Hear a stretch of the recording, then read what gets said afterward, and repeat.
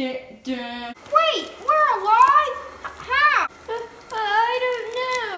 Ha ha ha ha. Well, at least we're alive. Yeah, because when you're in here, and every time you die outside the prison, then you'll be brought back here. Yeah. So, you hit a couple of lava at that point, and the lava melted your flesh off, but now you're gonna die for real. Ah!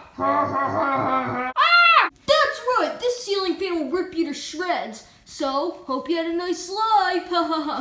Get over here, cloak guy. Oh no, oh no. Yeah, ever wonder why this prison's so small and there's a lot of empty jail cells? It's because this is what happens to all those murderers.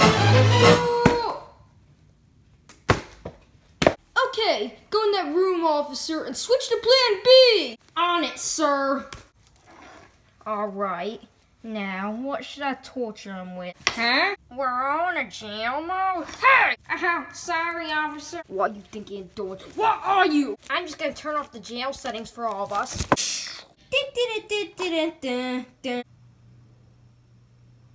Well, everything's back to normal, I guess. But we must be more aware of those talking objects. You may have gotten out of jail, but you haven't shut off the console.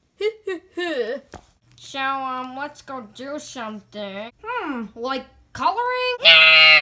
Oh, coloring's too, Coloring's too fun, You like toast, 'cause I got the toast up the mouth. Seems like you were born healthy, healthy. Look at the way they're suffering. I'm back since they unplugged the thing, and they don't even notice. Luckily, they left the gun laying around. Adios, and oh my god.